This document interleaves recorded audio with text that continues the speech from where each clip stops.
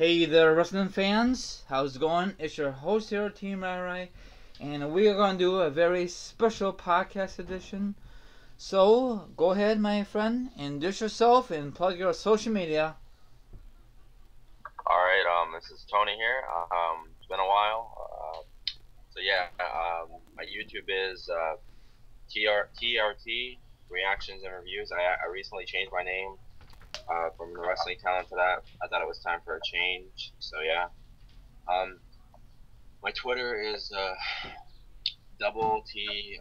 I believe it's underscore 23, something like that. I'm pretty sure you'll put it in the description box. Yes, I would. I changed my Twitter too because I wanted something different, Okay, and cool. I think that's it. So yeah. Thank you for having me, Rai. Anytime. Now, you told me about this news. Hey, you gotta be kidding me. What we talking about is Cody Rhodes asked for his release.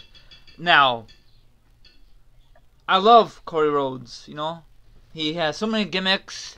It's unreal. Never become WWE World Champion. Never was the main guy. The only highlight in my eyes was WrestleMania 27, the great build-up against him and Rey Mysterio. Did you like that build-up, Tony? I thought the build-up was done really well, and stuff. I liked how, Rey Mysterio supposedly injured his face, which he really didn't, when he gave him the 619 and stuff, and Cody Rhodes went all nuts and stuff, and he started wearing the mask Yes. for protection. It's like a Mankind kind of new spin-off, huh? Something like that. But they had a good feud. Good thing for Cody, he won the Mania match. I thought the Mania match was really good. I loved it.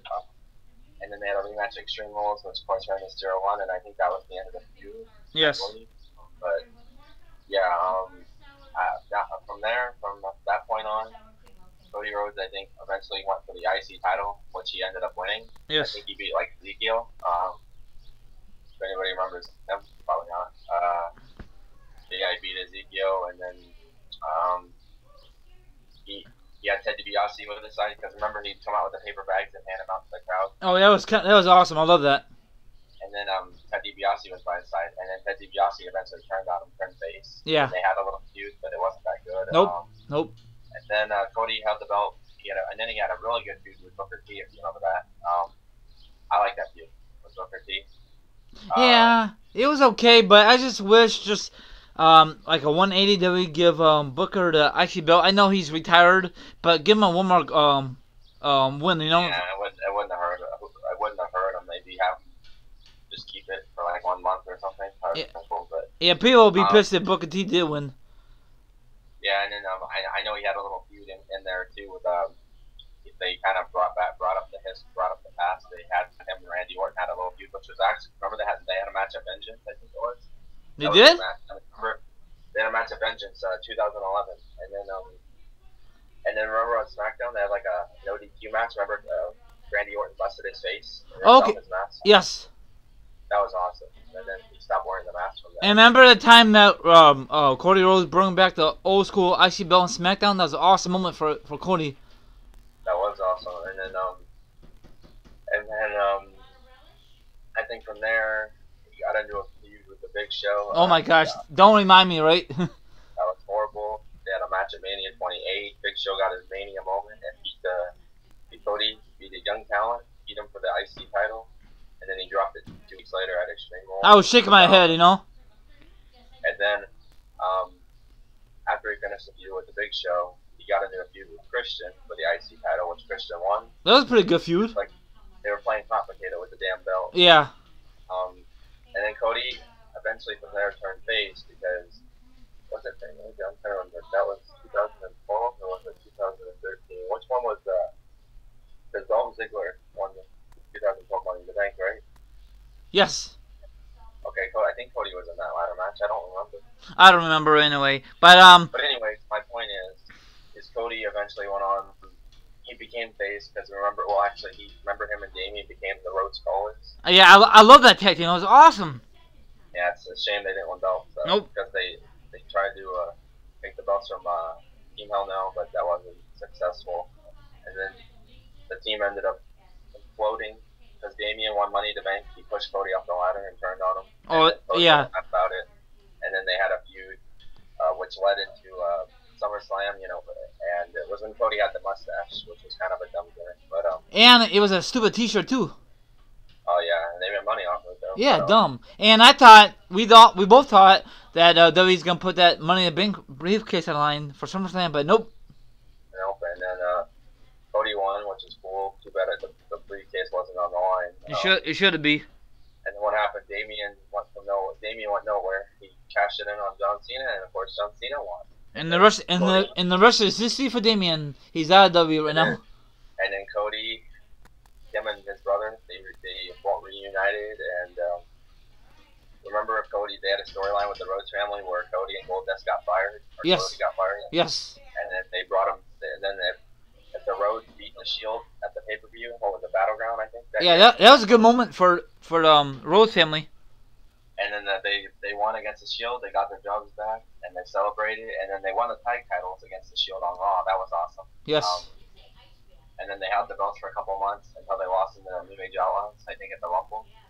I remember that year, 2014 Rumble. Something like that. Yep. Then Cody Rhodes turned heel, right? I believe Cody. Oh no, remember Cody and Goldust were teaming for a while against like right back soul. Yes. Which is stupid. And remember they kept losing, and then Cody they kept losing, and Cody was blaming it on himself, and then that's where it went downhill. He came up with a gimmick there, Stardust. Oh my gosh. Wait, hold on. When Stardust first came out, did you like it or no, Tony? When he first debuted with it was cool. I liked it. I mean, it was something different. It was kind of like he was like his brother, but just a different name and like a different look. Yeah. I liked it. And stuff. It was cool first. They were pretty successful, and then they ended up turning heel later that year. Yes. And I remember they won the belts, but they only had the belts for like a month. They lost it to the Usos. And didn't they supposed to have like a WrestleMania match because it did not really work? They scrapped it because one of them I think Goldust got injured or something. And then, of course. And then they threw Cody in Stardust in the ladder match at WrestleMania. Yeah, that was good. And then this year, I remember him and his brother actually had a match. It wasn't a Mania. They had a match at Fastlane. Oh my gosh. And then because one guy wore leather and one didn't, because it would be kind of weird. Both guys wore leather, Yeah, Cody didn't have he didn't have the top on. He just had the pants on. Yeah. It would have been kind of weird, but Goldust won, which I didn't see. I don't know why, but Goldust won. And then going into WrestleMania 31, they had a whole hot potato with the IC title. Yep. And then from there, Cody kind of went downhill. I mean, he was on like a pre-show with R-Truth, which was stupid. And he had a little feud with Stephen Amell, The Arrow. Yeah, that was pointless for him. Which he lost. Yeah. I don't think celebrity should ever win. But, nope. And then that was pretty much it. And didn't he have his own section on Raw? His own section. Oh my God! With the Cosmic Wasteland with Ascension. Yeah. What did that go in? What did that go anywhere for him? Nowhere. He was gonna have a feud with Cesaro because he was mocking Cesaro, but Cesaro got injured around that time. Oh, okay. It probably wouldn't have been that good anyway. No. And then this year, I mean, he what's it called? This year he was in the ladder match again at Mania for the IC title. He was kind of he was paying respects to his dad because he had like the polka dot attire on and he had the polka dot ladder. Yes. I bet you if they put that ladder on WWE Shop, some people would have bought it. Oh yeah, big collectors. Oh yeah. I know Cody did like an auction, not an auction. He did like a charity or something. He was giving away or doing charity to I guess like a contest or something for his attire that he wore that night, which is cool. Oh really? For, like a special cause, yeah, for charity. Oh wow. Making money off, which is good. And he also made some shirts. So let's fast forward. Yesterday sometime it was breaking news that Cody Rhodes said on his Twitter that he wants to be released. So tell the viewers your thoughts on the matter about Cody. Well, I think he tweeted on his personal account, not the Stardust one, but his other account that he has private. That he said he's been there for like 10 years and he's paid his dues and stuff, but he thinks it's just time and all this, and he's thanking everybody, and he'll release his statement at a later date. And then that was pretty much that, and everybody, it was kind of shocking because we had so many releases the past couple of weeks already as it is, and then I don't know, it was just shocking because I really didn't expect it, but at the same time, to be honest with you, I know he was doing this whole Stardust gimmick for his dad and stuff, because I remember he made like a tweet talking about it, and it was kind of paying tribute to his dad. But at the same time, I heard so many rumors over the last couple of months that they were eventually going to drop this gimmick and have him go back to it, and they never did. So I'm thinking, he's just getting tired of wrestling. He's been there for 10 years, which is a long time. Yeah. Oh yeah. He has paid his dues. It's just sad that he never got the big one. He was IC champion, tag team, and that was that. So, it's sad, but I look at it this way. It's WWE's loss. It's not Cody Rhodes' loss. It's WWE's loss. Because what else does Cody have to stay there for? Yeah, it's sad. I mean, really, WrestleMania was the last big thing he did, because after that, the past couple of weeks, he was like on Superstars and stuff, or house shows, or in dark matches, or it's kind of sad. I mean, to be honest with you, him, Damian, and Barrett, like three of the best talents in the last couple of years, and they went nowhere. None of them won the world title. They had so much potential, and they dropped the ball with all of them. I'm surprised Cena didn't bury Cody. Cena buried the other two. But it is what it is. I mean, honestly, I wish it'd have been cool if they gave Stardust the World Championship, don't you think? Oh yeah, or Cody, or whatever. Any of these gimmicks did you really like? Cody Rhodes? Stardust was probably one of my least favorites, just because it was almost like it was kind of like they copied his brother's gimmick in a way. I mean, yeah, it's like a rip-off, right?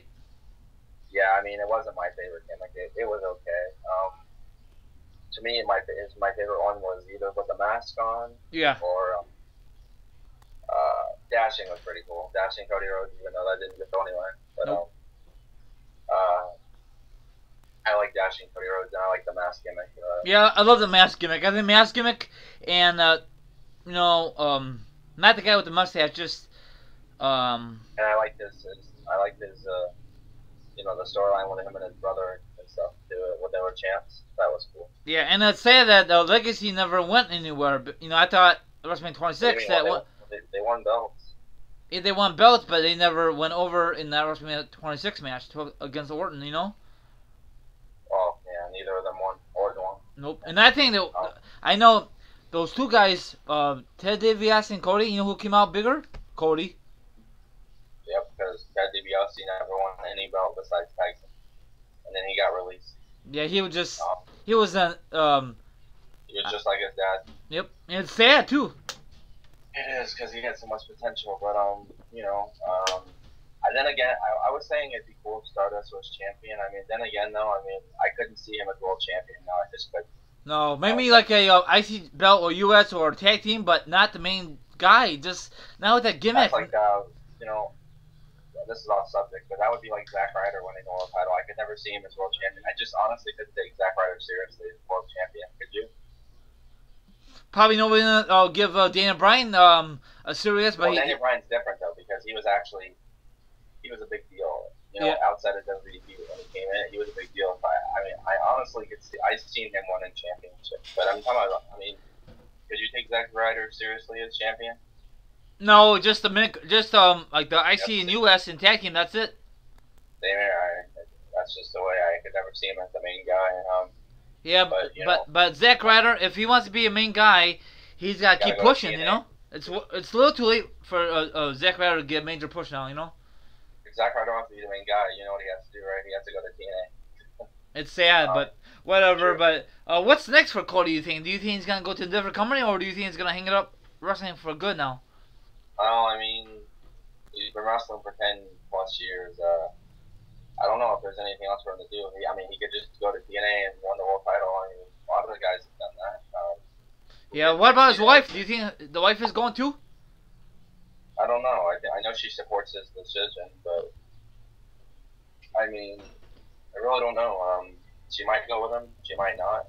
I did hear though that Tuesday, SmackDown tapings. Yes. Goldust and Cody, Goldust and Stardust were there, and they left early. They left the tapings early, so they weren't on them. Oh wow.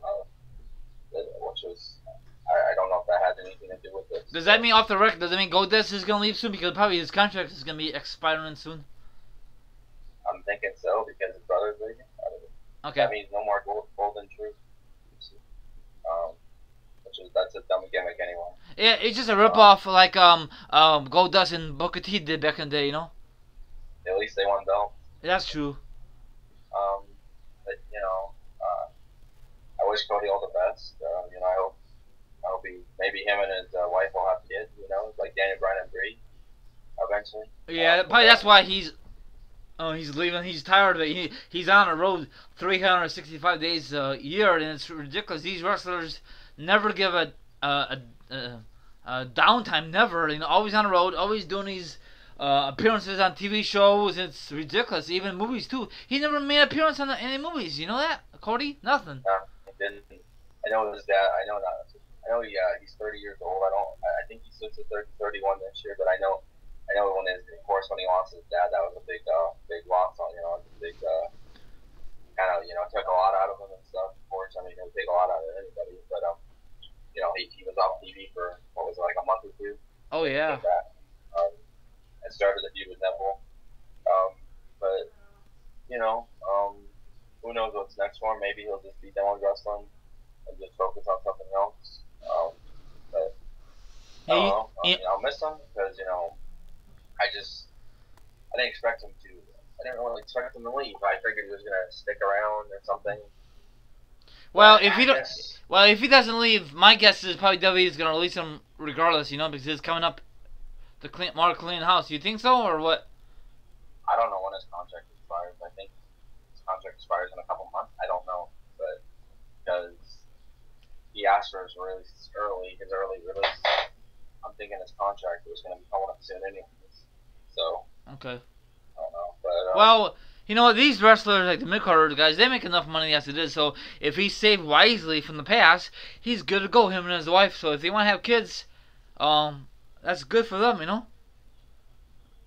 and I don't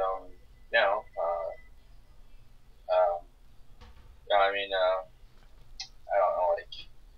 It's just sad that some of these mid-card guys never get the big break. Nope.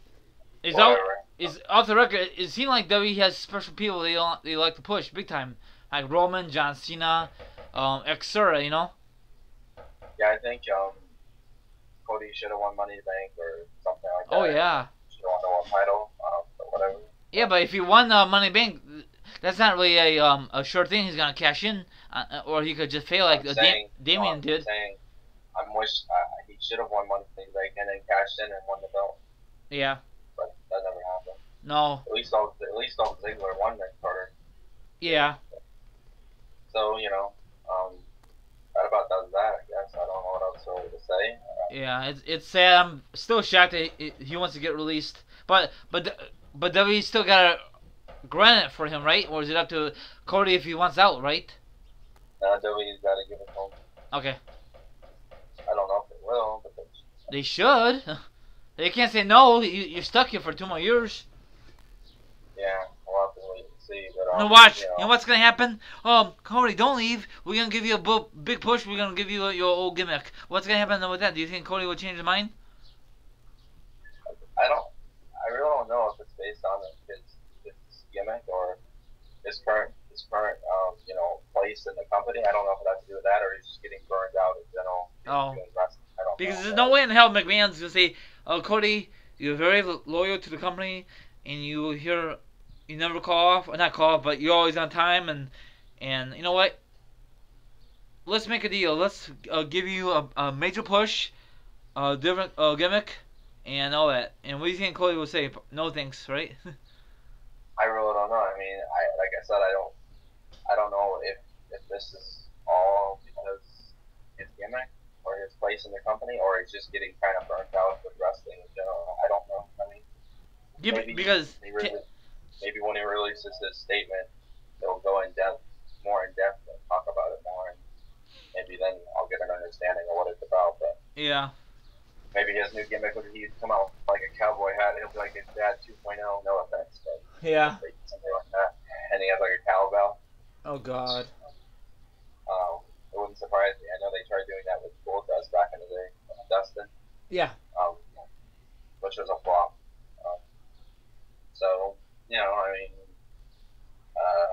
I don't really know. It is what it is, right?